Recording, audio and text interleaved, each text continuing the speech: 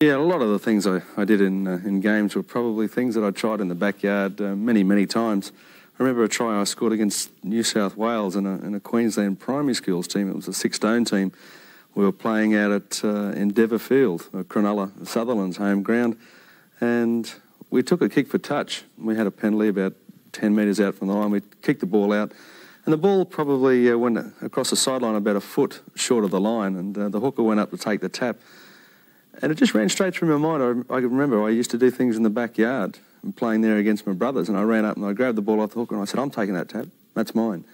And he looked at me and just gave me the ball, and I went up and turned my back to the New South Wales players, only 1 foot out from the try line, and I put the ball down and I said, "Come onto the ball, fellas, run onto it." And of course all the New South Wales guys braced themselves, ready to tackle this guy that was running onto the ball. And I simply just bent down, tapped the ball and put it backwards between my legs onto the try line. And the referee ran from the try line back to where he expected the play to be after the front row running onto the ball, received it, and he sort of looked around and said, "What's going on?" And the touch judge looked down and I said, it's a try. I put the ball down on the try line. And the New South Wales guys looked around and one of them said, he can't do that. And the touch judge came in, he said, yes, he put the ball on the try line. And I'd probably done that in the backyard 10 or 15 times in the games that I played against my brothers. So it's just funny some of the time how things that seem so indifferent or not at all important that you do in the backyard finally come to light. When I was a kid, it was very humiliating to go along to Lang Park and watch the Maroons get thrashed year after year after year. We were always hopeful that we were going to be able to beat the mighty Blues, but we always left Lang Park very disappointed. So that provided pretty automatic motivation for myself and a lot of the other Queensland players when we faced the New South Wales fellows in State of Origin series. And it's become apparent now that a lot of the New South Wales supporters find it very hard to accept that Queensland have been State of Origin champions for 9 of the 12 years. We've beaten them again and again and again, and still they refuse to admit that Queensland are champions.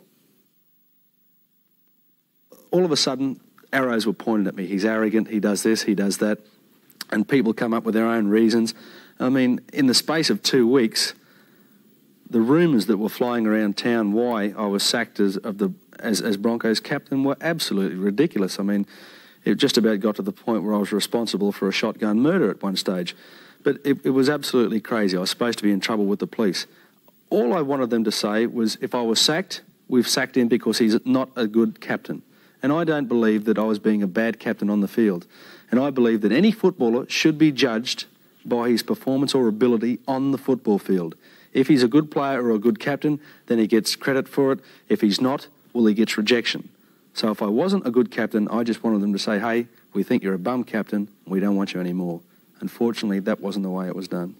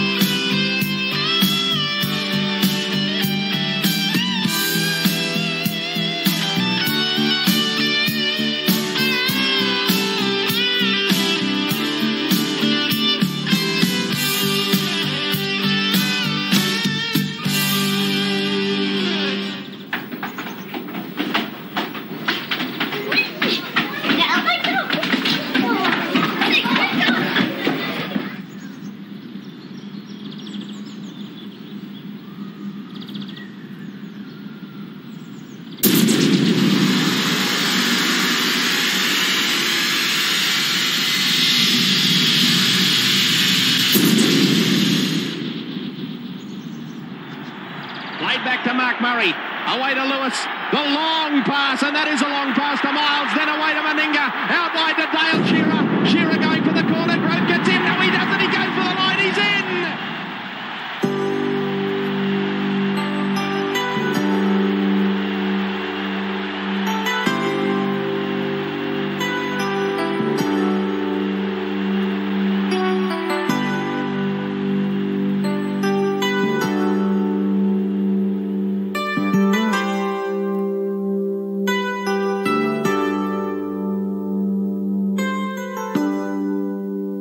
backyard games are often Queensland versus New South Wales. I think my brothers always wanted to be New South Wales because New South Wales always beat Queensland. I loved being a Queenslander and hopefully I was going to beat them one day, but I think those dreams I had were often the same dreams that the Queensland players in those days had. Perhaps we'll beat New South Wales this game. Will it ever happen? Those dreams often came true for me in the backyard when I did play against my brothers, but they were 3 or 4 years younger than I was. And I just thought to myself, well, maybe it is a dream, but I've got to wait and find out whether I'm going to make it or not. The Lewis's family home in the working-class suburb of Cannon Hill, where Wally's father Jim helped develop his legendary footballing skills.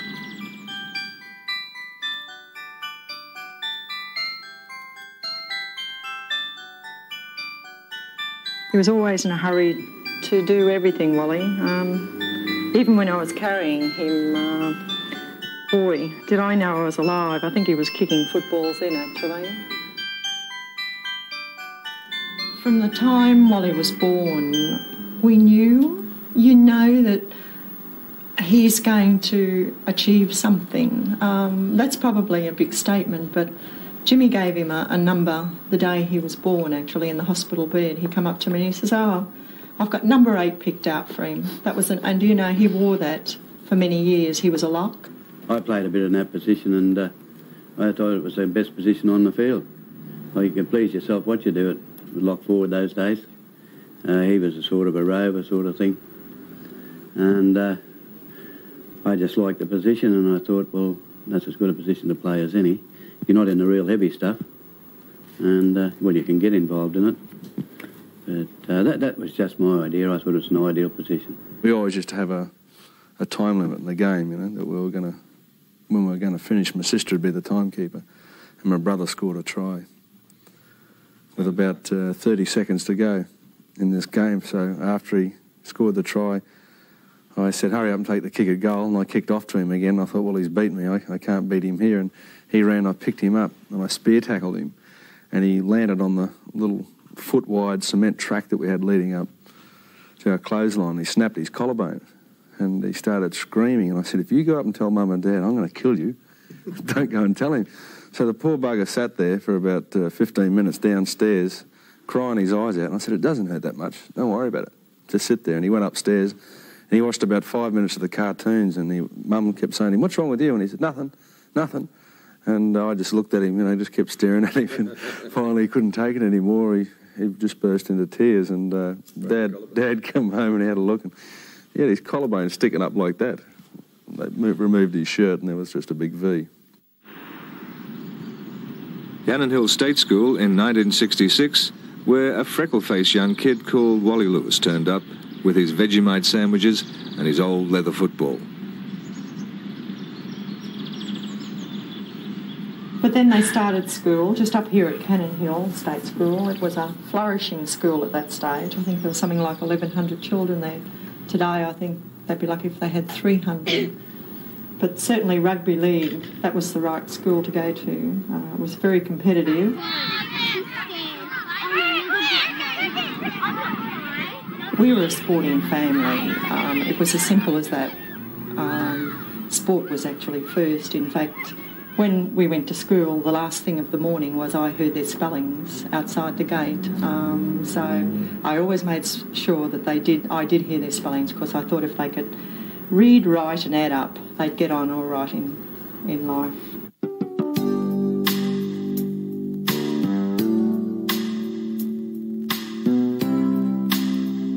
His boyhood achievements are told in the family's trophy room, lovingly put together by his mother June.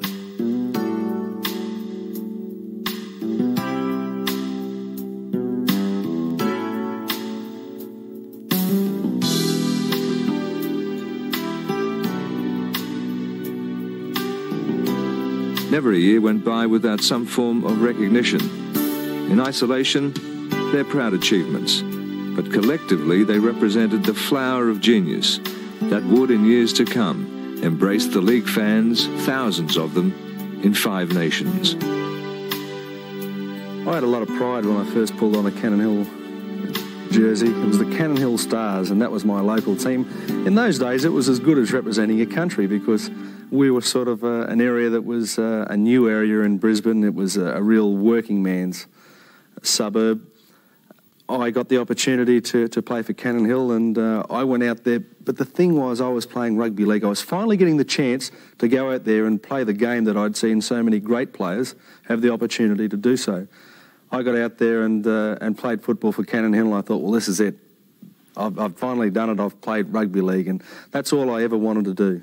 The referee pulled him aside. After the game, he came over, didn't he? He pulled him aside and he said, listen, son, you're doing too much. Settle down. But he was tackling, he was running, and he was kicking. That was his very first game. We remember that well, actually.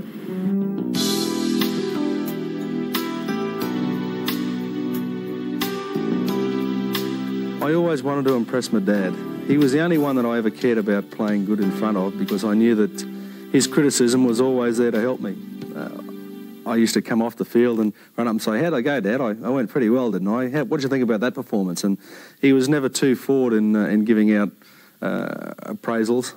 He used to sort of say, yeah, you did okay, you did that well and you did this well, but you missed 3 tackles. See what you can do next week. I don't want to see you miss 3 tackles. And the next time I ran on the field, I used to think, I can't miss 3 tackles. I used to have a real fear about missing 3 tackles. And I'd come home after playing a game where he didn't see me, and I should say, I scored 3 tries today, or I did this and I did that. His only question was, what did you do wrong? He always said he would never, ever play under me as a coach. And I'd coached Wynnum A grade in 76, and Wally was playing playing for Valleys, and the next year, 77, Valleys under-18s didn't have a coach, and he asked me to put in for him, and I got the job. And I think I started off with about 14 players just before the season started. And Wally was playing union for State High. And this particular night, we were training before our first fixture match, and Wally was the captain. And I said to him, now, I know you've got a team meeting. I said, go to the team meeting. I said, I don't mind if you don't train, but turn up. You've got to get there. So he didn't turn up. Anyway, I said a few words when I got home, but I let it drop there. And then we were playing on the Friday night, I think it was, our first game against the Police. That was Wayne Bennett's side. And anyway, I had 14 players, so I handed out the 14 jumpers, and Wally got his number 8 and everything like that, and everything was all right, till I announced the side to go on the field. And he wasn't in it. Oh, and he performed. And not so much to me, because he knew that wouldn't have done him any good. But most of the officials, he gave me a nice big bake too, and I thought that was lovely. I enjoyed it. I know I've heard him, see. I didn't really dominate too much as an attacking player when I was a young fellow. I think my dad always impressed upon me most, it was the defensive players that will always get his praise. He was a first-grade footballer himself and an A-grade coach, and I remember he always used to tell his players, they missed so many tackles and they let in so many tries. That's what lost the game for the team. And I never, ever wanted to be the player that lost a game for my team. If I couldn't score a try, well, then fine. Some other players could do it. And I was one of the slowest players in any team that I ever played for as a youngster. I always used to think to myself, I only missed those 2 or 3 tackles, though. And it got harder and harder and harder as I went through junior football to try and cut down the mistakes I made and try and search for that game where you never, ever made a mistake. You didn't miss a tackle. And if you got through one of those games and thought, well, I did that, I didn't make any mistakes in the defensive line, then Dad would turn around and say, but how'd you go and attack? So it was always getting 100% in one area before you'd search for the perfect record in another. Wally wasn't your regular high school student, and that was evident in his report cards and his many trips to the headmaster's office. My memories of myself at Brisbane State High were exactly the same, I suppose, as a lot of young kids had. They had a lot of 2-bob mug glare in them. I came from a real working man's area. The Cannon Hill, a lot of the guys there were often people that their parents probably struggled to earn $150 a week in those days. And my dad was no different. We were a real battling family, but he never, gave out excuses. He always used to say, you know, you've got to strive to achieve better. I went to school and I got into trouble with teachers at Brisbane State High from day one. The very first day I was at school, I was in a fight. I got an absolute hiding, but I sort of came home and I thought, yeah, you know, I'm the tough guy at school. I've done well now. But no, we didn't really have a lot of trouble with Wally, except No, well, Wally... I didn't know till later in life. He had a few problems when he went to high school, but they never ever told me until I've only learnt about it the last couple of years. I always thought he was a pretty good lad, but a couple of the stories I've heard since. Yeah, well, he got in a bit of trouble, like all boys get in a bit of trouble. They're all boys, and of course he come to me and we fixed everything up. There was no need for Mum to know, so... It was just he had a couple of smokes at school when he shouldn't have. I can remember one particular incident where the teachers used to... One year in particular where the teachers had a lot of fun in cutting me back to size was my final year in high school. We thought we were pretty good being in the first 11 cricket and the first 15 football, and you could walk around like you were 10 foot tall and bulletproof. And suddenly the teachers used to have fun and saying, hey, listen, come here, you think you're this and that, and chop you right back down to size. And in particular, the principal, on my last day at high school, sort of said to me, well, congratulations on your success. I was going away with the Australian Schoolboys Rugby Union team. Good luck on the tour. I haven't really enjoyed being associated with you here at school, and see you later. And he kind of swept me out of the office, get out of the way type of thing. And the same bloke about 3 years later, I came across him at the Brisbane Cricket Ground, and I'd just been selected in the Queensland Rugby League team. And he came up to me and said, oh, look, it's great to see you, one of my former students. Come here, I'd like to introduce you to a lot of my old mates. And I looked at you and I said, you're kidding. I wouldn't be seen dead with you. And I just walked away from him.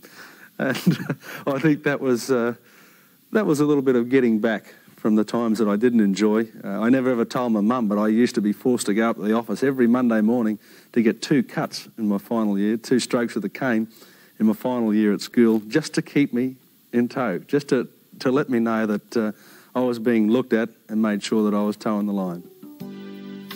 The year is 1977. It's the Australian Rugby Football Schools Union side, known as the Invincibles, sweeping all before them on a world tour. 11 went on to represent their country at senior level, and Wally Lewis, arguably their brightest star.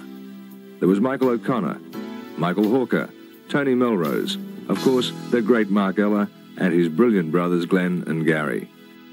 I think my first opportunity that I really had to appreciate what rugby union offered me and what playing for Australia gave to me was when I went away with the Australian Schoolboys Rugby Union team in 1977.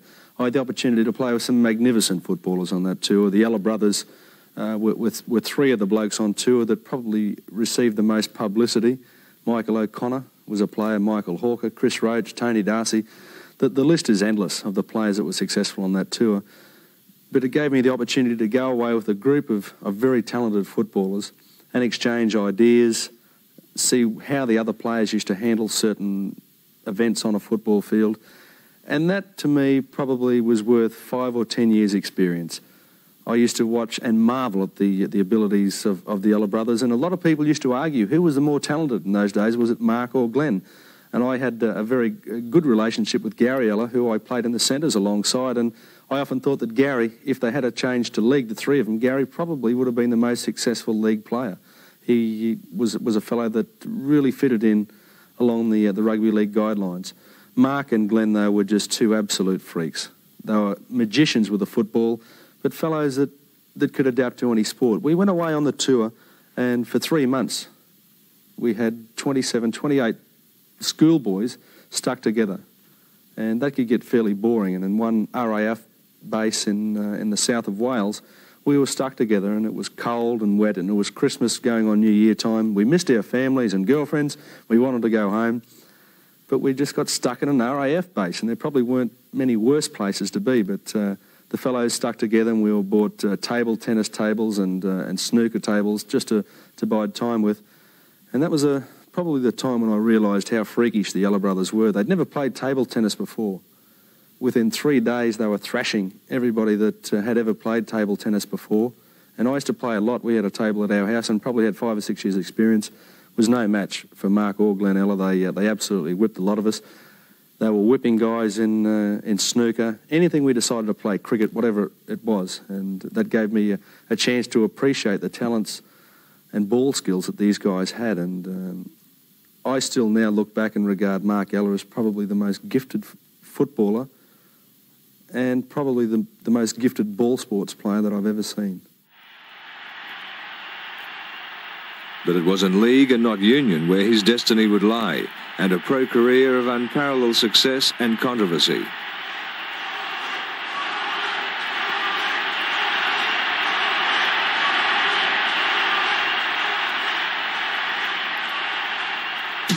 You talk about Bradman, and you talk about Walter Lindrum, and you talk about Dawn Fraser. I think you can talk about Wally Lewis. You talk about Kingston Town. I remember the famous call at the turn in the third WS Cox Plate, the weight for age championship of the world, and they said Kingston Town's gone, and Kingston Town won his third Cox Plate. They said Lewis was gone, and he kept on giving. So he's amongst, really, I think, the immortals. That's not overstating it. And when people have that kind of ability, you've got to expect they're going to bob up somewhere else. You don't just sign them off.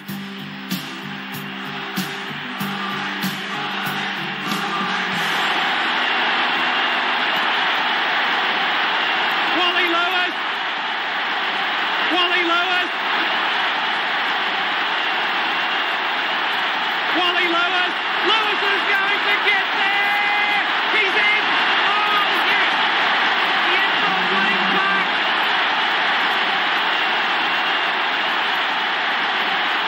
I mean, people talk about Wally Lewis's skills as if they were just technical skills. I mean, obviously, he throws a pass beautifully. He knows when to kick. I mean, that skill is judgment. So he's not just got the natural ability, because a lot of players have got that. There are heaps of players most probably kick better than Wally Lewis, perhaps pass to the right better than Wally Lewis, not perhaps to the left. They certainly run faster than Wally Lewis. They're stronger. They mostly probably tackle and hurt more than Wally Lewis. But it's what he does with them. He seems to be using the appropriate skill more often at the right time than any other contemporary player.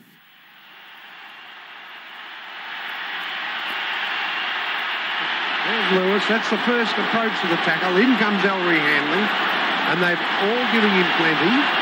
Yes, well, yes, still going, and Wally keeps going. And we'll see. That's a try. Yep.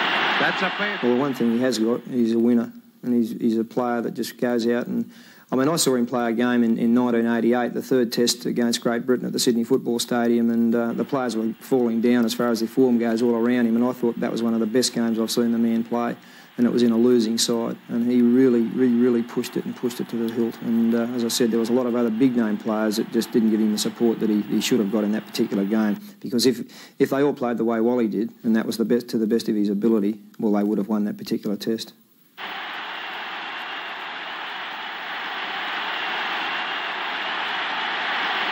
Here's a little chip kick by Lewis. He's regathered. He's got Strudwick inside. He's still going as Lewis puts a little grubber kick. He's out after it. He could be the first one there. I reckon he'll win the race. No, Newer does, and it's a try. The first game that we had that year was against Valleys, and it was a big shock to me because I'd coached the top side over in Auckland, and we'd been used to winning. And North had run last the year before, and we'd lost a lot of players, and it was only a new young side, but that's when I saw Wally. And from memory, I think they beat us by over 30 points. Might have been 35 points or something they beat us by. But Wally Lewis, he was just, like, I couldn't believe it, just watching him play. At that stage, he was playing lock, but he was just a sensational player. And he just, you know, he was magic back in those times. And I thought he was, I thought he was the very best. But as years went by, he showed he was even going to be better. Lewis away over the quarter line. He's coming up the fullback. Belcher takes a tackle but gets through it and is over. Valley's looking for the try to seal it up. Wally Lewis, desperation stakes, but away it goes, and there's a try for Carrocken. To McWhirter to Lewis. Lewis put in a little kick, regathered, still going. Kellaway's at him. He got away from Kellaway. Sends it back to McWhirter, and he'll race away, and he's over underneath the post. On most occasions. Back it goes to Lewis, bustling up the centre. He's coming up to Kilroy's away from Kilroy, and he'll score. Lewis is in.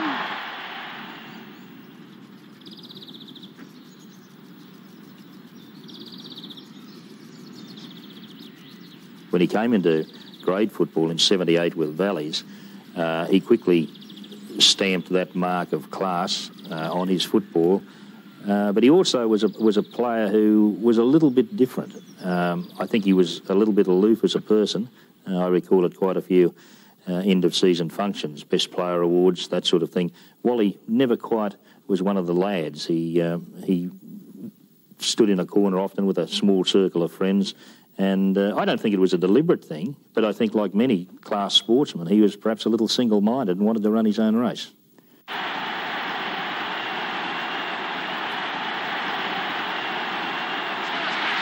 When he first came into it, well, you know, he ran it a lot because him and Struddy, you know, created havoc for Valleys in the early days, especially Wally with his chip kick and regather and setting up play. But as he got older, he started using his head a lot more. And to the rest of us in the team, you know, it didn't really matter that much because he was always 1, 2, 3 steps ahead of everyone. And to me, you know, that's what made him the great player he is. He was just so far ahead of everyone else.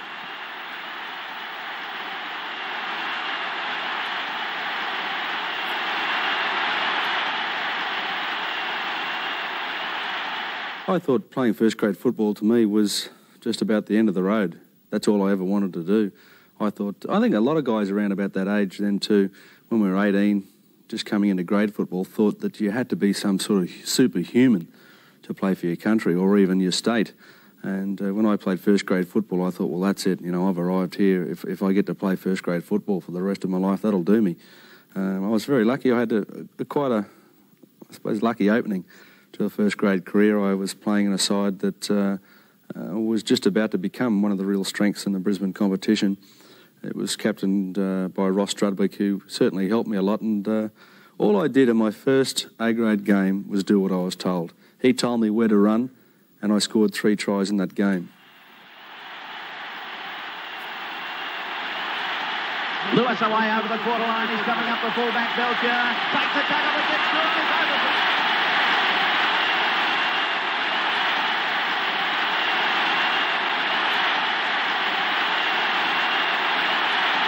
He's going for the line. Jackson out after him. Gets it to Green, and that's the first try of the match. Warren Green in for the try. He's ended up winning or being in the grand final team. It's well and truly won. Boy, oh boy, what a score. 1 minute walking about there. Malmanigger in the background. The South players absolutely stunned. The one thing they'd love to do would be away from there, but give them the due, Mick. They've stayed there. That's the grand final for 1984. Disappointing from a crowd spectacle, although if you're Wynnum supporter, it was beautiful. So the full-time score, we see Wynnum Manly defeating South by 42 points to 8. There's Wally.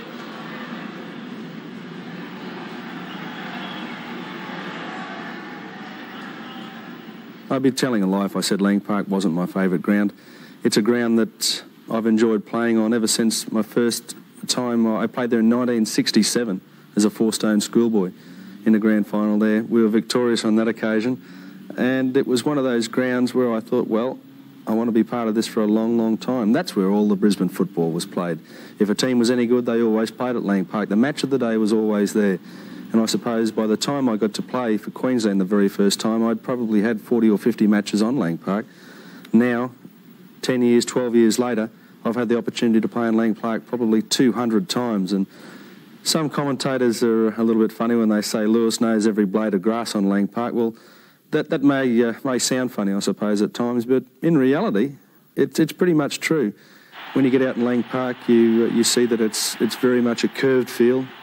It curves to the sidelines, and if you kick a ball towards the edge of the field, it's naturally going to run downhill. And a lot of people say, hey, Lewis knows that corner of the field, it runs down. It's only common sense. If you kick the football there, it's naturally going to run down the field and go out. But some of the moments I've enjoyed of the field are amongst the greatest of my life, and it's a place that will always hold a very special place in my football memories.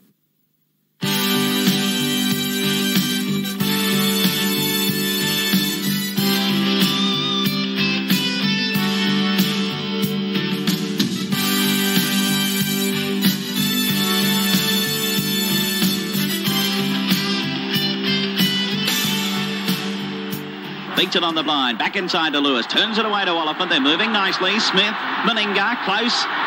Gets it away to Boosted. This could be the try they're after. Yes, it is. He's over. Running around and Boosted is in. Wales quarter line, you can see. This is Johnny Lang. Beatson up the centre. Back to Lang.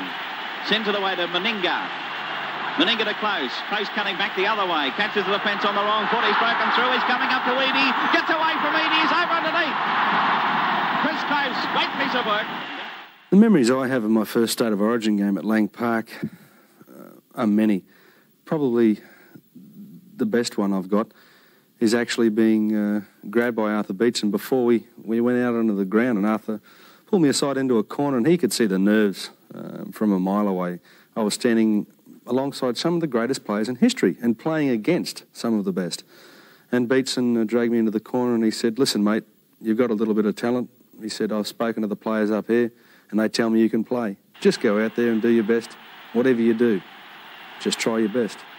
So I walked out onto the football field, very nervous, of course, and was introduced to the crowd one by one. And then the noise came when Arthur Beetson was introduced to the crowd. And Queensland's had many victories since that day at Lang Park, but I still don't think I've ever heard such a noise come out of the outer of Lang Park. It was absolutely deafening. Queensland's favourite son of all time was finally home to represent his state. Tackler won the Queensland Week. Ooh, gee, there's a big one by Wynn. Beetson came at him. Actually, it was Greg Oliphant that put the first one in, and a niggly little one, and it's in. It's on for young and old now, breaking up in various directions. Oh. Chris Close put Alan Thompson down. And there's players going in all directions. Still, it's Morris. And look at that. Going on. They're still going. Oliphant moving in at Rogers. They're coming in everywhere. And still this huge melee of players.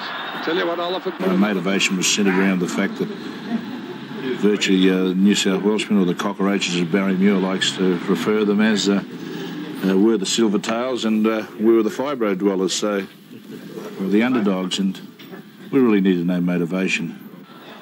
Then away to Beetson. Works it on to Lewis. Lewis dummies, trying to find a way up the centre, but tagged over there by Rogers. Lewis over there from one side. Beetson's into it too, and they'll bowl him back a couple of metres. Queensland have defeated New South Wales by 20 I don't think I played a very good game at all that night.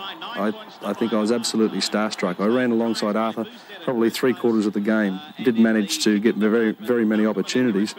But after the game, I suppose I could console myself in the fact that Queensland had won and I'd finally had the opportunity to play alongside one of the greatest players of all time. Could have been wrestled out of his hands by Lewis. We'll wait for Thompson. Yes, a Queensland ball. You could see then that he was a budding champion, and the same the next year when I was captain coach of Queensland. I also had the pleasure of playing against Wally in club football in Brisbane, and there was no doubt he was destined for the Stars. Here's Lewis, he's on the go. Beautiful stuff, Wally Lewis inside to Mark Murray. He's going for that line. Hunt is at him, but Hunt will put him down. Here's Morton, still going. Lewis outside, he's over underneath the post. First try of the match after only 4 minutes of play.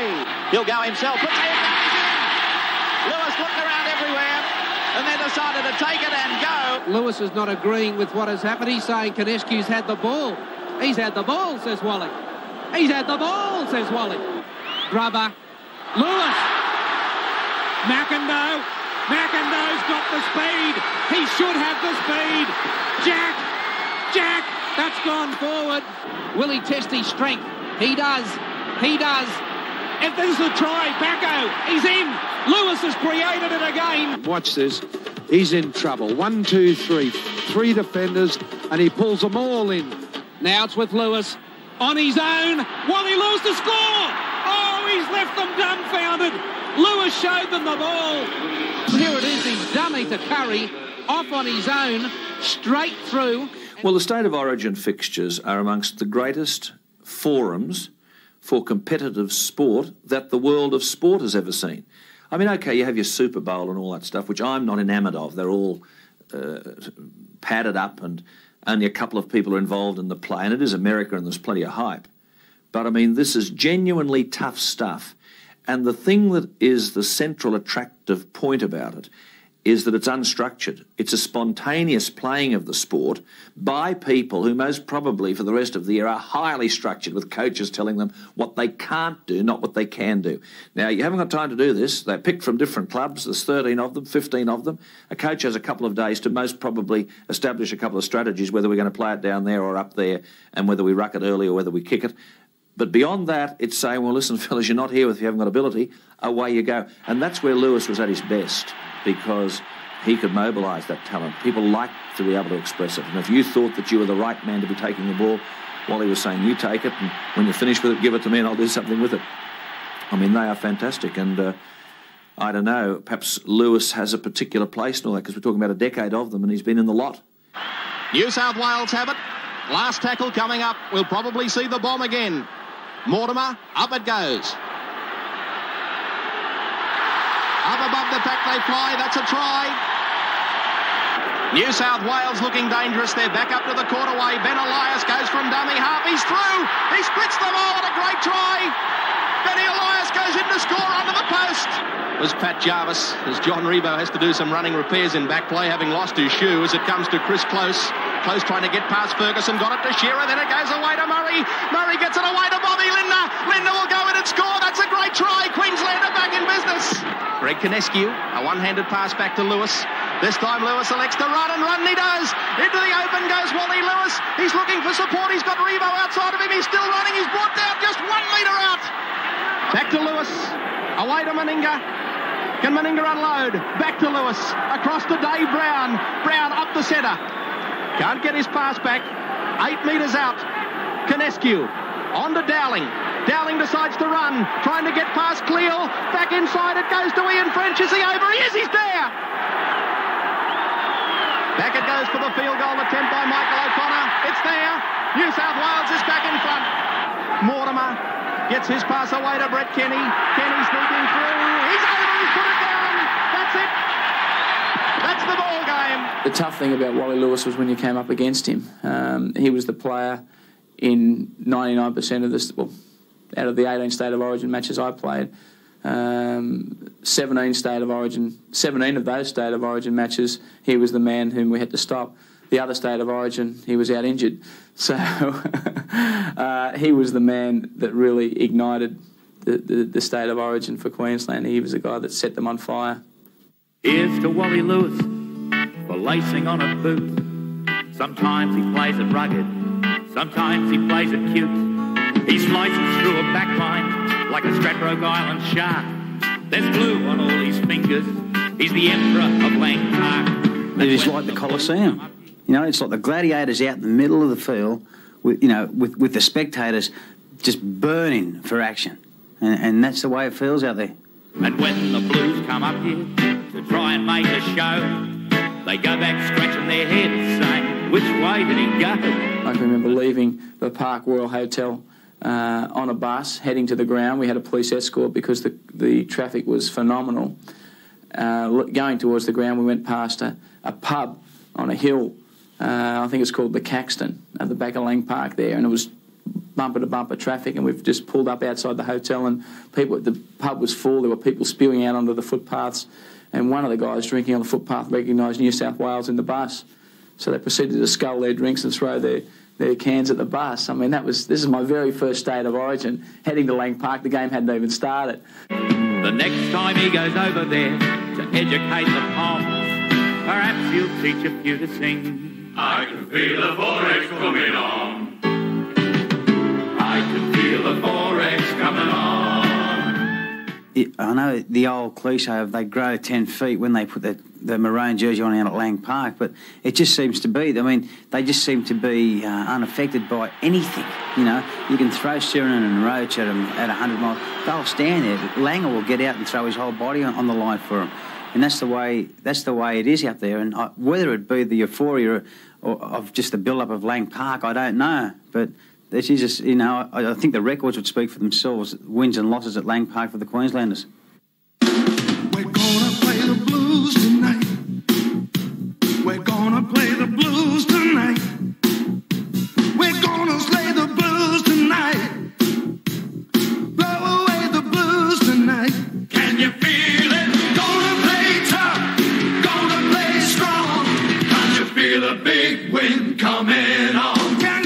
is unbelievable. I mean, if you said kill, they'll kill. It's you know, I mean, that's overdoing it. But I mean, for each other, that's really what. It's not for themselves; it's for each other. I mean, whatever they get out of it is a bonus. It's a plus. I mean, everybody wants to play for Australia. Everybody wants to be in an Australian side. But all these players, all these Queenslanders, they just want to beat New South Wales. Blow away the blues tonight. Can you feel it? Gonna play tough, gonna play strong. Can you feel a big wind coming on? Can you feel it? I got the taste for it. Can you feel it? And I just can't wait. We're gonna play the blues tonight. Can you feel it? We're gonna play the blues tonight. We're gonna play the blues tonight. Can you feel it? Blow away the blues tonight. Can you feel it? Send them back south where they belong. I can feel a big wind coming on. Can you feel it? I can feel a big wind coming on.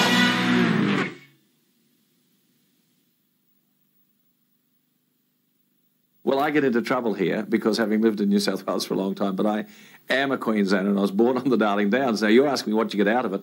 What you get out of it is the fact that you become a Queenslander straight away. Isn't it a terrible thing to say? But in the sense, because you're living and working down here, not terrible to be a Queenslander, but you're actually living with people. And last year, as coach of Balmain, I mean, Benny, one of my players, was the captain, and I desperately wanted him to do well and the team to do well, but I really was a Queenslander with this enormous maroon heart pulsating and beating. So that's what it does to you, doesn't it? I mean, it makes you stop. You cancel programs. You sit there at night. You talk about it the day before. You talk about it the day after. It's bigger than the Melbourne Cup. When the guys first joined together in the hotel camp, they really bond as one team unit. It's a family-type atmosphere. Everybody wants to play for Queensland. It's not so much play for themselves, play for their state, and play for their own honour. It's play for Queensland. And I think a lot of the success for Queensland is owed to games played 15 and 20 years ago where Queensland were belted year in and year out and were embarrassed by New South Wales. Suddenly we had the chance to get out there and know that we could beat New South Wales. And Fatty Vaughton used to epitomise it more than any other player when we were playing for Queensland. When we were doing it tough, players would look to each other and say, hey, the hell, there's still 10 minutes to go here. We've got no petrol left in the tank. What are we going to do? New South Wales are starting to run over the top of us. You turn and look to the rest of the teammates alongside you and say, come on, guys, we've got to bond together. And Fatty had always come up with the cry, Queenslander. It's great to be a Queenslander. And suddenly, out of all the tired-looking faces, a little bit of energy would spring. And guys would get a little bit more excited and say, Queenslander, it would become infectious. And one would go onto another, and suddenly you had 13 players screaming Queenslander with Gary Belcher at the back, and he was just like the conductor of the orchestra, just screaming it out time after time after time. And this would go on for probably 8 or 10 minutes. And when guys really stuck together that closely, that shows you just how much team spirit can lift a team's performance. Once again, you can count on a Queenslander to stand his ground, never let you down. You can count on a Queenslander. You can count on a Queenslander. Doing what you want. He's taken them on. He's beaten them, and he's scored. And that could be the end of the ball game. Queensland leads 16 points to 6. The try I managed to score in that particular game holds a very special moment in my life for me. It was something that I felt pretty good about, and I certainly celebrated after the try in no uncertain terms. But to me, that try was brought about by an example of discipline and guts and courage by another bloke that received very, very little credit for his involvement in that try. Now, at that stage, New South Wales had the ball. They brought a ruck out from their own line. They were probably about 20, 22 metres out from their line, and Trevor Gilmeister ran in at about 120 kilometres an hour and hit one of the New South Wales forwards with one of the hardest tackles I've ever experienced in State of Origin football. The ball came loose. Michael Hagan picked it up and just shot it out to me. Under those sort of circumstances, that's the best idea. If there's nothing on in that particular area of the field where you're standing, get the ball out a little bit wider. Perhaps there's an opportunity out there. The ball came my way, and to be very honest, I don't know why I decided to run and take that angle. Maybe there was a little bit of a gap there. Thinking back on it, I can notice that I've had a look up and spied a little bit of a hole, and I decided to run. In times like that, though, it's just up to your own determination and your own judgment whether you're going to make it. And I decided that I was going to have a go. I got into the clear, and there was one guy to beat, which was Gary Jack. And Gary, of course, is one of the finest fullbacks Australia's ever produced. He had the disadvantage, though, of playing after his arm was broken a few months earlier. I decided that he was the guy I was going to take on because I knew just how much inconvenience a broken arm can cause. Well, what can you say about Wally Lewis? Anytime some sort of magic needs to be done, whether it's pulling rabbits out of the hat or just shrugging off tacklers or showing some pace, Wally Lewis does it at the right time. He was dead set going to be tackled there, but nope, New South Wales, no answer. It is warfare now between New South Wales and Queensland, and it's all about state supremacy. And Queensland, for the part we've played the last decade, we've been the dominating team, and we want to keep it that way. And we want to make sure that every time we go on the football field against the New South Wales team, that we're going to play to our potential. And if we do that, and particularly with the Lang Park crowd behind us, we're more than likely going to win that game. And the Blues on. It's all on now. Queensland skipper Wally Lewis was sent to the sin bin by referee Mick Stone for inciting the brawl. The Emperor's fans were infuriated and let loose with a shower of beer cans, most empty, some full. Police were powerless to stop the bombardment. I can distinctly remember Mark McGaw, who was playing in one of his earlier State of Origin matches, came over to me and he said, Junior, because I was captain, he said, "Are we going to stay on here?" I said, "What do you mean?" He said, "The cricketers walked off." He said, "Are we staying on here?" He was really, really shaking. But now we settled down and finished the match. It is almost as though Wally Lewis was born to be part of this concept that is the State of Origin competition. Wally came along, or Wally hit his straps, as it were, virtually when at the outset of the team's competition, and it wasn't just the fact that Wally had the ability. Wally also had the personality. He also had the presence. But probably more importantly, at that young age, and none of us knew how good Wally Lewis was going to be either, Wally had this tremendous loyalty to Queensland that was really, and this loyalty was generated, and the spirit towards the team was a spin-off of this.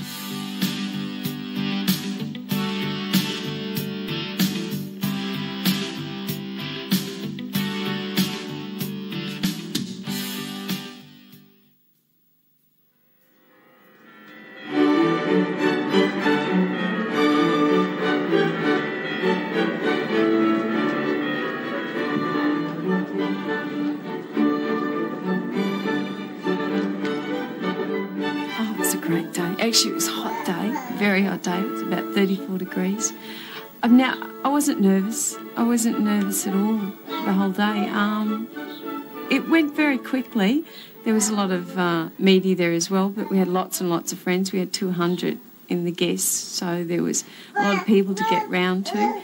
It was nice when we actually got back to the Sheridan where we stayed, and then we happened to have to watch the Union that night because the Union Test was on. So we happened to watch Mark. We had to watch Mark and Ella on TV, and because Mark couldn't make it to our wedding, and him and his brothers had sent a telegram to say that they couldn't. No, it was a wonderful day. There's been 4 lovely occasions in my life, my wedding and my 3 children. My own family's been a tower of strength to me. There's been a lot of trying times over the last couple of years, but in particular the last 6 to 12 months really have been very testing. My daughter was pronounced profoundly deaf. That in itself's not such a great problem to us. She's a terrific little kid and displays a lot of bravery herself, and is a ball of fun to be around. My 2 sons are great little kids. They get to spend a fair bit of time with me during the off-season. They just can't understand, why I've got to spend so much time associated with football. But when I do get to spend time with them, it is real quality time. We do everything that they want to do, and I like to give them the best of what I possibly can. And in saying that, I probably want to give them the same opportunities that my parents gave me. We first thought that there was a problem, and then I went to the doctor. This was about 4 days before she turned 1, and he then started to believe me. I mean, I've been to many doctors, but by this stage, they did start to believe me, even though, as my paediatrician said, she was so quick with her eye movement, like any movement, she'd just spin around to it, that it was really hard to detect that she had a hearing problem. They thought it was just a small hearing problem, so they said to me, OK, we'll put her straight in and we'll give her grommets and that will fix it. And I said, well, I don't think she hears anything. But they said, well, that's all right. That's how some children react. I said, oh, OK, well, that's fine, I mean, she had went and said, Dad, Dad, on us and everything. I know now that she was lip reading and it was just noise coming out of her mouth. She's had to put up with all of the disappointments.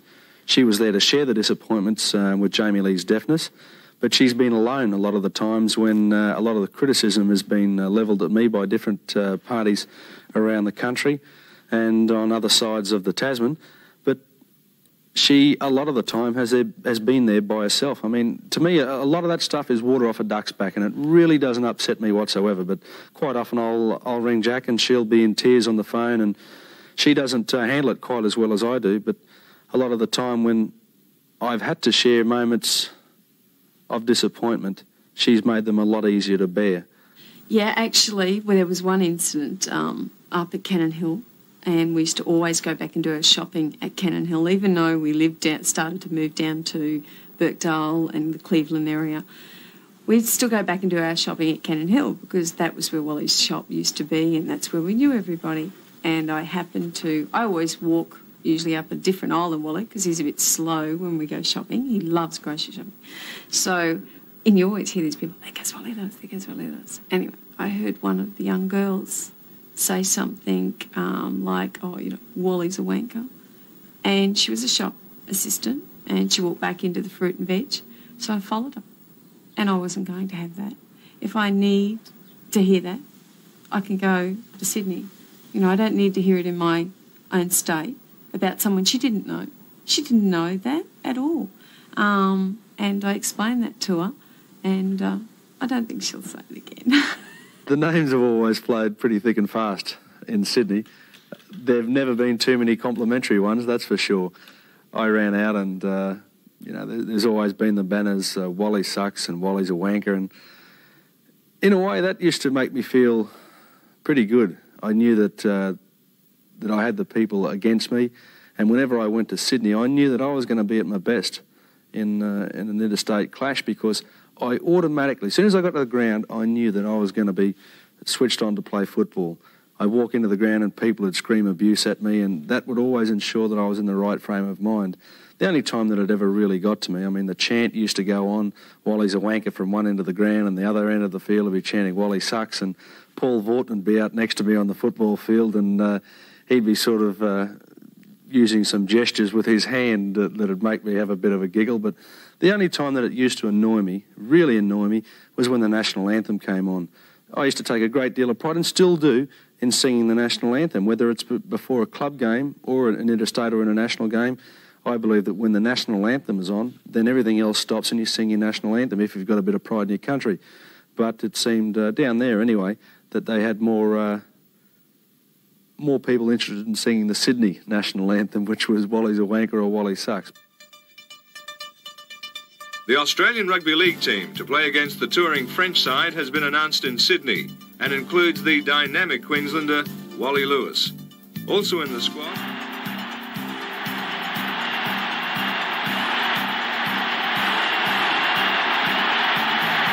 These Australians certainly don't run in ones. There's people backing up off them all the time. Oh, good long ball. And he's in. Mal Meninga. Another 40-yard pass. Well, they're toying with us now. The most special moments in my life, the ones I like to remember most, are the times that I represented my country. The first time being probably the most special. and the time when I first heard I was going to be captain of Australia. I can remember I was sitting at home with my wife after I was announced as captain of my country, and my wife remembers it better than I do, but she often reminds me that she came in and I was looking at a map of Australia. It was in a magazine or a paper or something, and I turned around to her and I said, "I'm captain of the greatest country in the world. How good does that make me feel?" Lewis, Miles, his teammate from Queensland, Lindner. Lindner for Lewis. Lewis for the line. That's a Queensland back up. The referee's over. Has he awarded the try? It's a try to Wally Lewis. You hear different stories before you take over. I know I was apprehensive when I first took over the job, and I made a few inquiries, but when I got with Wally and I had Peter Sterling as a vice-captain on the Kangaroo tour, but all the test matches, Wally Lewis is just a true professional, and he just loves to win, and when you have that sort of a captain under your wing, you can't help be successful. I can't speak more highly than Wally Lewis. I know at times he might have trod on his own foot a few times, and he's probably wished he hadn't have done a few things, but you're talking to me as a captain, as a footballer, and as a man as far as relationship between coach and player. And I just couldn't put a better adjective to say he was magnificent. First sign of the true taste of typical North England weather as the morning training session gets underway. Stand by for the national anthem of Australia.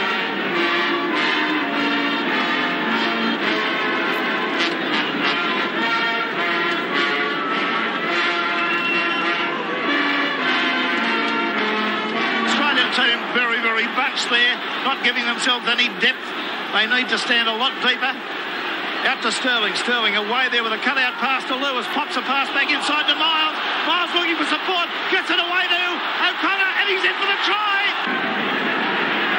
Out they go, the Australians. Out to Lewis. Lewis steps, weaves. Busts the tackle. Gets a pass away to Miles. And Miles is in beside the post.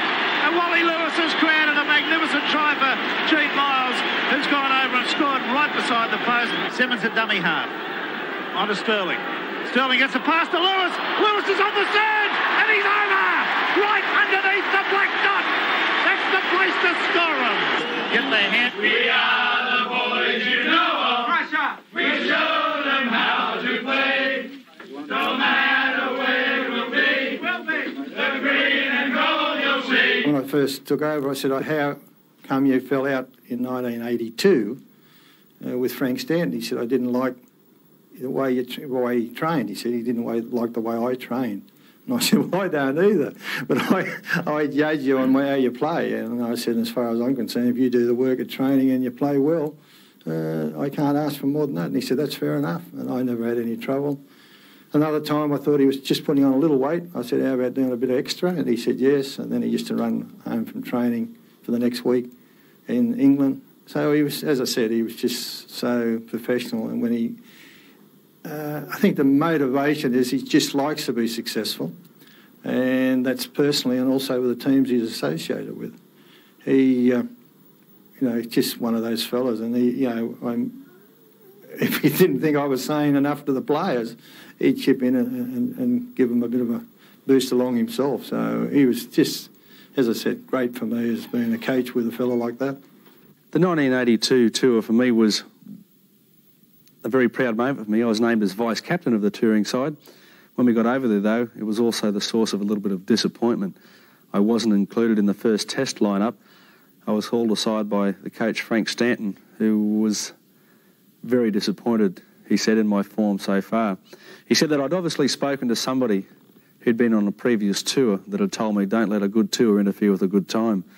I think we'd been away for around about 20 days and I'd put on 1 stone and 3 pound in that stage, or around about 6 or 7 kilos in the new terms. So I'd been doing training pretty tough, put it that way. I had to turn around and work very hard at trying to get back in the side.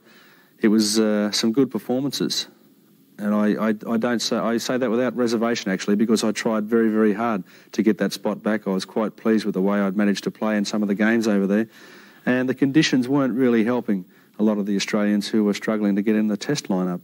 I managed to get back in there, but it certainly took a lot of trying. Now, a lot of Queensland people said Stanton's the coach, and Sterling and Ray Price are in the side, that's the end for Lewis. He's finished. You won't see him in the Test lineup. So they thought interstate jealousy was the reason that I wasn't in the first Test lineup. But I can tell you in all honesty, the only reason why I didn't get in that first Test lineup was because of the superior form shown by Brett Kenny. Kenny's going to go in. It's rather pathetic. It's rather pathetic. Often sitting on the bench in a football game allows you the opportunity to see some opportunities that few players get the chance to see. I came onto the field through an injury to Eric Growth. I got on there and went to halfback, and a few players in the back line shuffled around in their positions, and it was strange to see Mel Meninga shifted out onto the wing. Neither of us really said too much. He looked at me and I looked at him, and he just sort of raised his finger in the air as if I want the ball, and the pass happened. It floated, it went through the air, and fortunately it hit the mark on Big Mel's chest, and he went across to score. The ball left behind by McCabe. The referee allowing play on as Lewis has come away. Was a knock on, but Kenny will go on with this. Kenny's beaten 1, 2, and he's in for a try. Ready one-handed to Wayne Pearce. Pearce goes through, right through the middle. Looks for support. Scott Reddy there. Should be a try to Rebo. Rebo goes, and he's in. Ray Young sprinting away. Wayne Pearce will score a try. And look at him go. The referee might tackle him, but that's the only one. Weaves nicely up to the corner. Beautiful pass to Rogers. Rogers away to Kenny. Kenny gets the pass away to Bosted. Bosted on the run around and Pearce. Pearce will score. Gets it back inside to Boyd. And Boyd's in for a magnificent try. Out to Kenny. Rogers leaves it behind. Back to Kenny. Now then to the fullback. Oh, and Reddy comes in for a try. To me, the biggest difference between the Australian and Great Britain sides since the mid-70s to the mid-80s was the fitness level achieved by both teams. Now, when we went there in 1982, our team were very, very strictly disciplined in the fitness area by Frank Stanton. We trained twice a day at least for 2 hours each session, and 3/4 of that would have been involving fitness work. The Great Britain side, when we played them in that first test, it became apparent even before the kick-off that the two fitness levels between the teams were vastly different. They had 3 players that were well over 30 years of age. One fellow was closer to 40 than he was 30. Our guys were all, or mostly, young, very, very fit guys and very trim. Now, a lot of the English fellows were, as some of the Australian players tagged them, early Santa Clauses.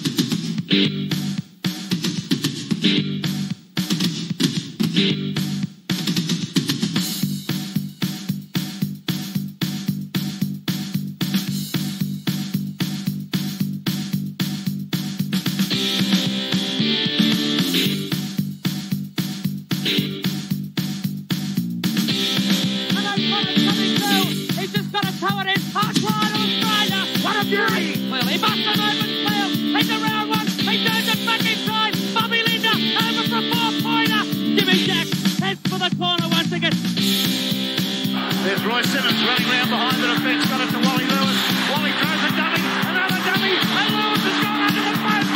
An incredible solo try from Wally Lewis. They well and gained Australia just that little bit of a breathing space here that'll hold them away from this Great Britain side. In that second half, it had become apparent that the English believed that they really could win that match after being beaten or flogged in one of the games and beaten quite convincingly in another. They really wanted to win that game to salvage some pride for their country. Schofield goes one, Schofield over the top, and he's going to score a try. Yeah, good try to Gary Schofield. Stepped over Burton, went out for Stevenson, back inside to Schofield. Good try, that was a great try. What I had to do more than anything else was try and lift the spirits of our players. Our guys were thinking about going home. The series was finished. We'd won it anyway. After the first 2 test matches, why was this match so important? So I turned around and I grabbed Gene Miles and Brett Kenny and Greg Dowling, and I said, look, a few of the guys here have just lost a little bit of interest. We're going to have to try and revitalise them. Let's start taking some rucks up. Let's get us going forward again. All we're doing is going backwards. Things that you do with the football that you don't really know you're doing. I threw about 3 or 4 dummies, and apparently the winger must have been a little bit fooled by this. And I decided to step inside. I saw the cover come across the last line of cover and stepped inside him and took off as quick as I could. I knew that I was going to get over the try line at that stage, and I just heard one of the English players dive to the ground behind me, screaming out, "No, no, no."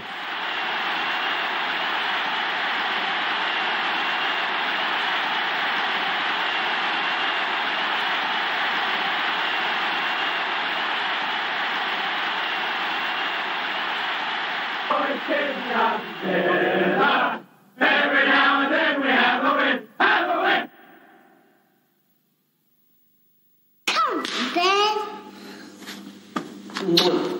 1987 and the formation of the Brisbane Broncos.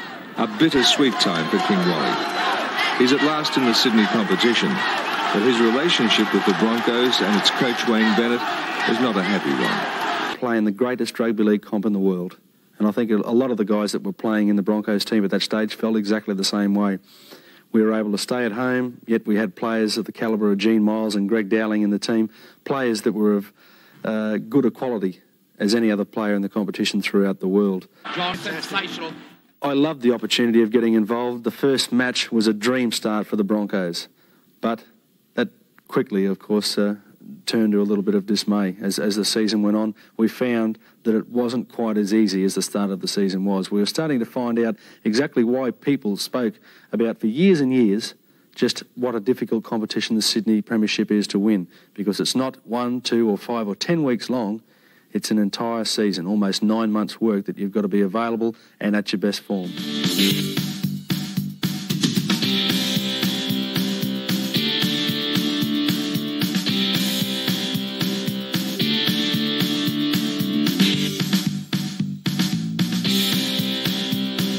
They laid the foundations of what will go down as an historic triumph, with 3 tries in the first 23 minutes of the game.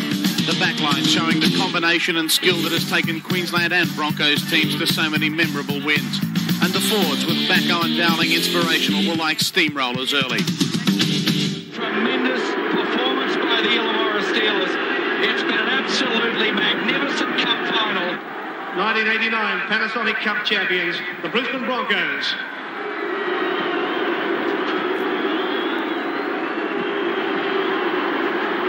Winners can smile, says Wally Lewis. A lot of people have suggested that Wayne Bennett was a little bit worried because I was getting all the credit at the Broncos and that he wasn't. I don't really accept that. There was obviously a lot of the credit going to me. It shouldn't have been. It should have been spread around the club and also the coach as well. I don't think that was a decision made because of my common appearances in newspapers and television programs. It's something that I think has just followed a trend that's been going on for the past 12 years. It's something, it seems to follow each code. There's one player that continually seems to get a few raps, even when he doesn't deserve them, and that was me.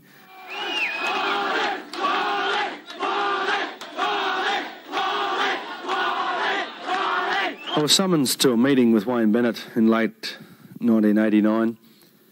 I went over to the Broncos clubhouse, and I didn't think anything too much of it, actually, because it was quite a regular occurrence to be called into Wayne's office to have a meeting. He used to tell you about what he thought about your form, how you were training, all that sort of thing. I went in to see him, and he said, "I want to talk about next year." And I said, "Fine." I thought he was going to tell me about the players we should approach or what was going to be happening. And he said, "I'm taking the captaincy away from you." And anybody that knows Wayne Bennett would realise straight away that he doesn't joke. He's a fellow that when he's talking common sense, he looks you directly in the eye, he doesn't muck about and just gets what he has to say off his chest. And I had that gut feeling that everyone gets in their life when they don't want to hear something. And I looked at him and I had a bit of an embarrassed smile, if anything, across my face. And I said, "Are you fair dinkum?" And he said, "Yes, I am. I'm taking the captaincy away from you." And there was an eerie silence for 10 or 15 seconds, and I just kept looking at him and trying to convince myself that maybe it was a dream or something. And then I looked at him and he said, "Do you want to know why?" And I said, "Yeah, I do." And he said, "Well, there's a couple of reasons." And he went on to explain how he needed all of his representative players to be available as often as possible, but realised that while the rep players were away, that someone else had to captain the side. Now, that was the start of a little bit of disappointment for me, because Gene Miles and myself had probably been the closest to footballers at that stage. He was my best friend, had been for many, many years. And Gene was appointed eventually as the Broncos captain. Now, Gene and I had spoken about our representative careers quite regularly. He came up to see me about it, and he just said, "What do you think about me and the Broncos captaincy?" And I looked at him and I was embarrassed and scratching myself and said, "Well, what do you mean?" And he said, "Well, would you be upset at all if I accepted the Broncos captaincy?" And I said, "You can't." Wayne told me in our meeting that he wasn't going to consider any player that was a representative footballer for the Broncos captaincy. He said it just wasn't in his plans at all. And Gene said, "Oh, look, I've been thinking about it, and I don't really want to play rep footy anymore." We both took a step in probably the wrong direction. I've got to admit it. I was pretty angry at Gene to start with. I didn't think that he'd accept it.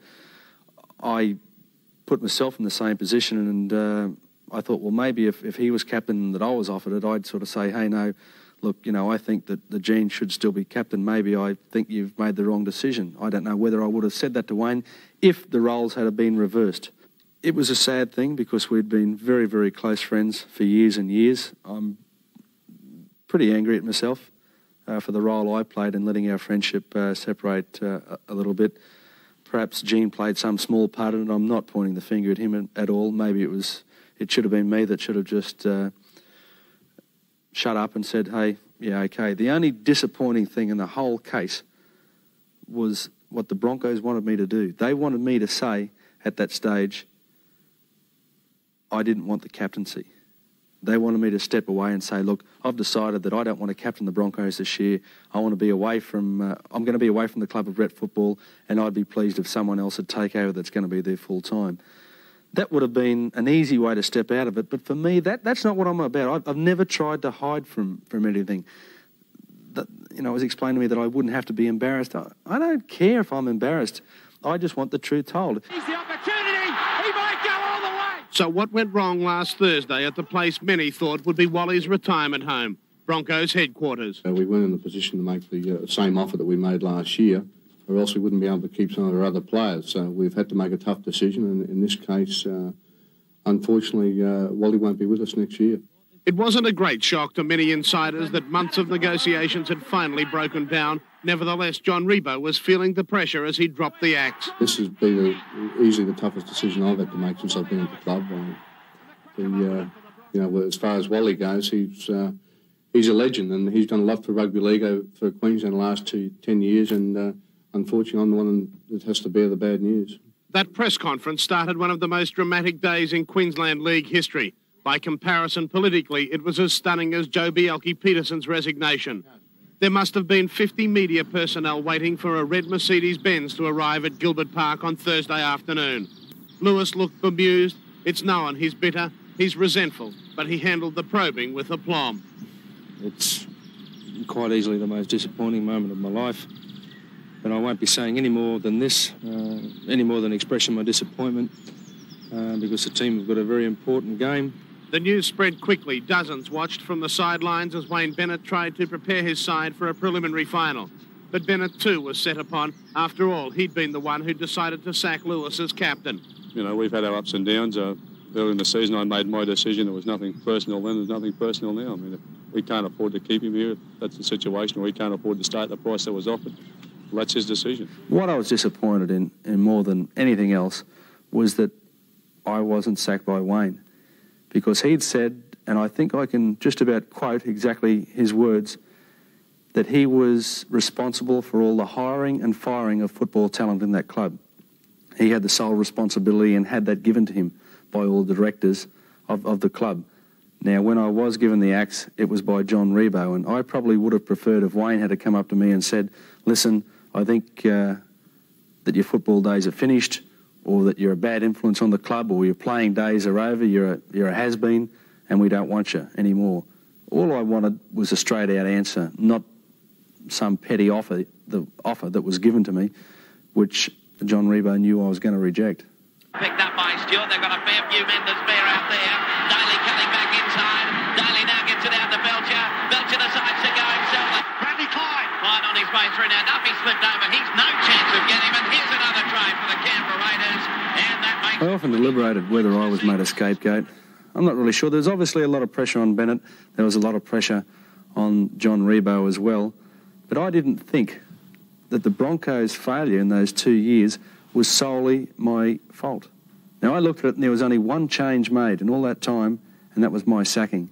And I thought, surely it can't be one bloke's captaincy that's caused this club to fail so miserably.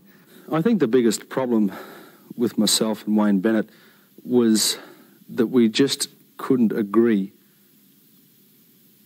on a nice middleman area. By that I mean he had his ideals, what he wanted me to achieve, and I've always been a player that's really done what he wanted on a football field, and I believe that's what's made me so successful.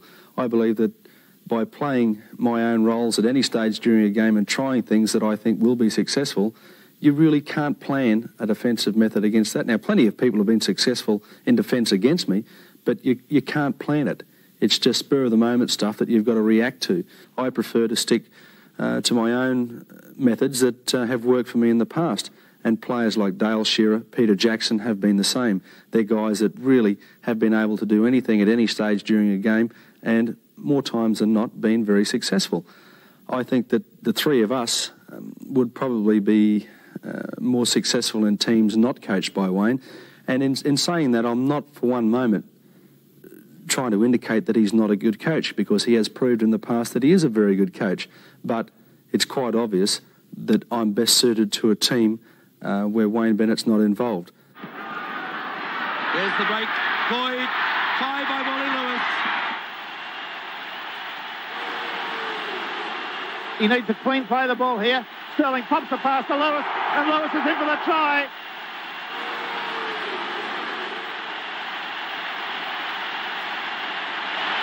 Murray attacking nicely, rucking the ball up. This is Lewis. Lewis on the bustle now. Gets it away to Pearce. Pearce gets it back to Lewis. Lewis over underneath the posts. Punches are started. It's all on here now, Lane Park. Both sides are coming in. Lewis, a little chip. Lewis gets it back. Chance. Oh, yes, Jackson. Beautiful play from Lewis. Lewis, the crowd have gone up here in Australia right away again. Gary Jack gets it on to Eddinghausen. Out, he'll score. On to Bobby Linder. Linder gets it to Lewis. Lewis will score. Australia again. Lewis under the post.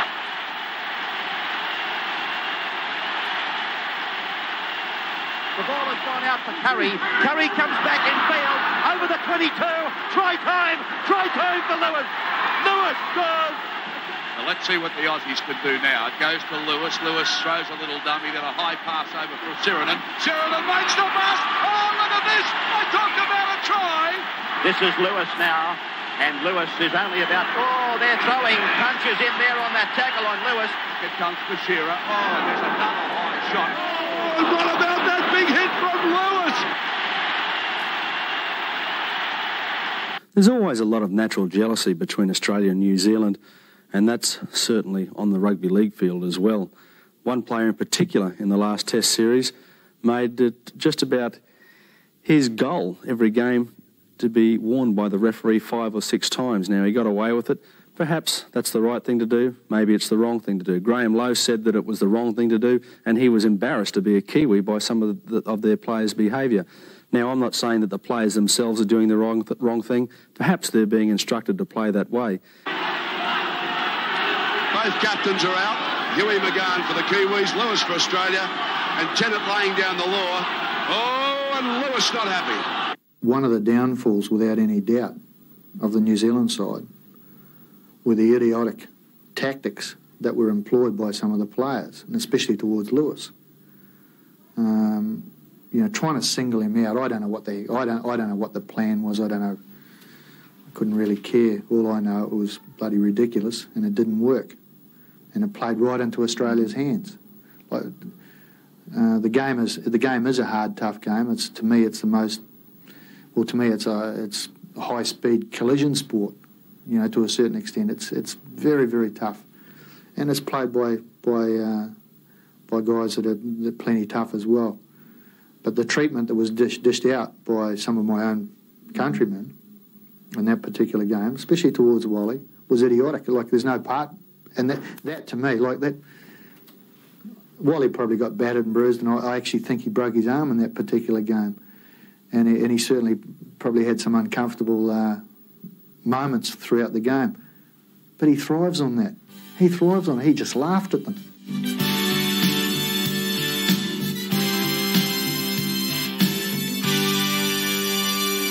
Lewis refuses to risk an early comeback against medical advice. If I do come back too early, I'm only going to break it again and have to sit at home for a couple of months and go through more operations. So I think I'd be wiser to let the tour go and really make sure that the arm's 100% for next year. Lewis has a new fiberglass cast on the arm after the broken bone shifted slightly. He admits it's now a race against time to make the tour which has basically driven him to continue his playing career. Wally was ruled out of the team by the Australian medical officer, Dr. Gibbs, Nathan Gibbs. And prior to the medical examination, I rang Nathan Gibbs, and I said to him, Nathan, if you have any reservations about Wally's fitness, I would appreciate it if you give him the benefit of the doubt, because I think we owe him that. Nathan Gibbs said, yes, I'll do that. He rang me before he announced to the press and said, look, there's no way I could pass him as fit because his arm is broken and he's not, and as a matter of fact, there should be a reassessment in probably anything from 2 to 4 weeks. He said, on your say-so, if he'd have been 90% fit, I would have passed him. Now, if anything, Wally was given a little bit of an edge. I'd heard persistent rumours that my arm injury wasn't going to be past fit. Now, there's been heated debate since that day of who was right and who was wrong. I eventually had to front the Australian Rugby League boss, Ken Arthurson, with my claims. I told them of my claims and that I had the proof. There were a couple of journalists that were with me that day when a rugby league official said to them that I wasn't going to go on the tour. This official told the 2 journalists who come and passed the information to me. They were both prepared to sign statutory declarations to prove that. I fronted Ken Arthurson about it, and I didn't at all want to embarrass anyone in particular. All I wanted was a fair go, and I didn't think that I was getting one in this stage. The fact of the matter is that I really think that Wally was incorrect there in saying the things he did, because I've got the highest possible regard for Dr. Gibbs, not only as a medical officer but as a person, and I thought that it was an unnecessary slur on Dr. Gibbs, and Wally and I really did fall out on that particular issue. But, you know, I can understand, in saying all of that, you've got to understand how disappointed the guy must have been. He was all set to establish a record, which there's no doubt in the world he would have done. He'd have been selected had he been fit. He said that he had spoken to somebody who, as a rugby league official, passed what was said more as a personal view than as a rugby league official's claims. I had to accept those. I'd given Ken my beliefs on the incident, and he'd returned them. Missing out on the tour was an extreme disappointment.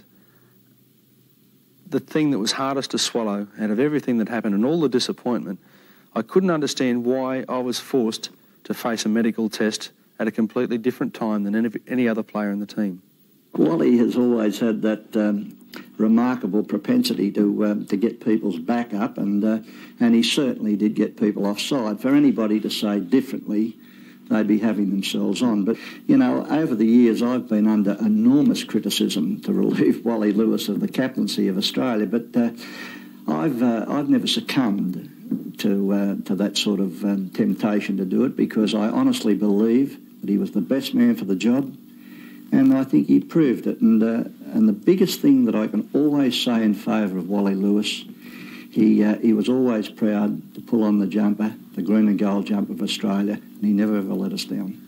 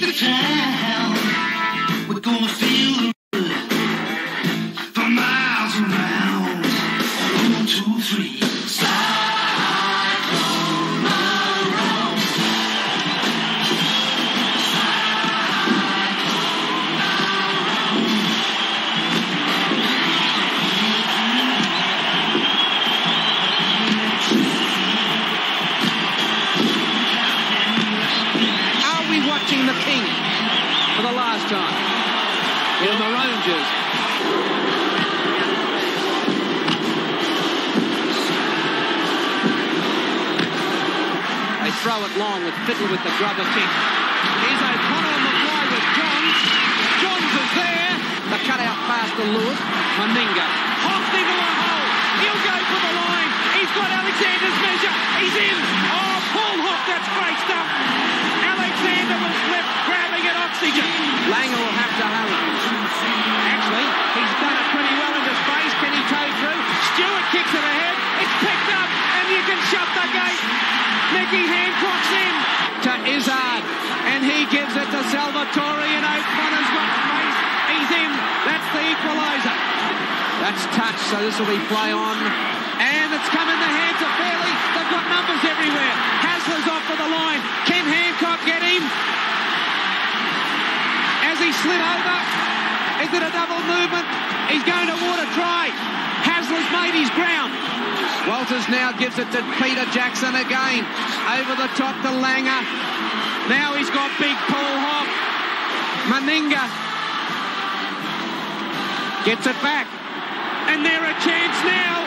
They're a chance now. Shearer's on his own. He's in. He's in.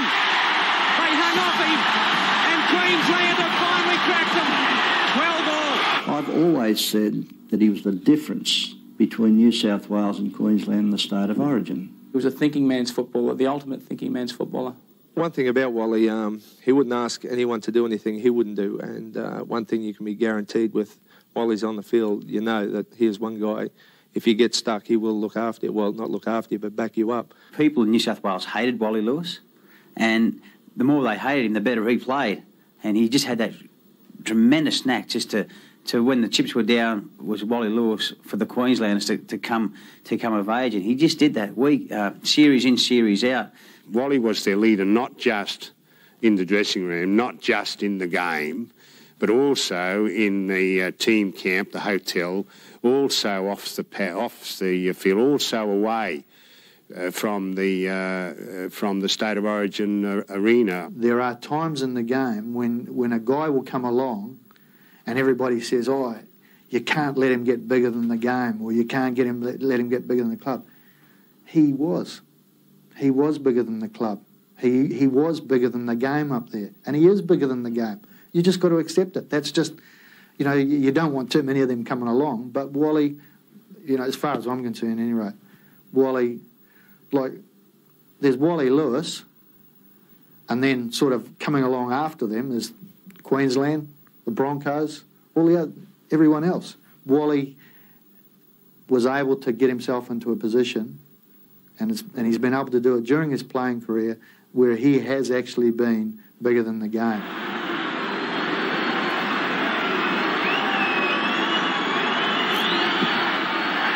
And it's over! He's kicked it!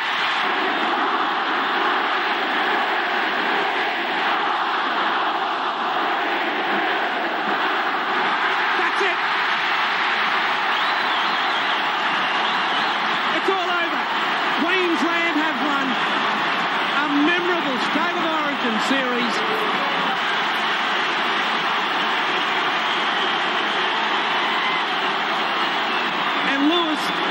Lang Park, a football ground he's owned and dominated for more than a decade, and leaves the winner, the champion on this ground that he's always been.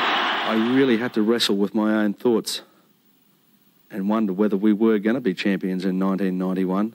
Thankfully, that did happen, and I got the opportunity to retire from State of Origin football where I wanted to, and that was at Lang Park in front of a crowd that appreciated Queensland's success in that game. And for me, if I could write a storybook and title it any way that I wanted and write that last chapter, it couldn't have been any more perfect than that final night when we managed to wrap up the series.